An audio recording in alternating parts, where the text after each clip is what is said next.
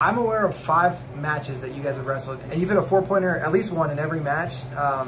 Really? Yeah. Oh, you didn't know that? I wondered if that was like something that you thought was there. Or that's just a coincidence. That's just a coincidence. Yeah, well, we were talking about it coming into that last match. We're like, all right, well, Nahshon's giving up a 4 every time. If he can avoid it in this last one, and then like right off the whistle, you had 4. Oh, that was 5. I was like, Mike, do we throw the brick? He's like, no. Like, okay. Did you really ask him to throw the brick to get a 5? I was like, what is it about that matchup that you know the points tend to fly between you guys? just have very similar styles, which is explosive and strong in spurts. You know, I think the difference between us is he's much more, you know, physically strong to go with his speed.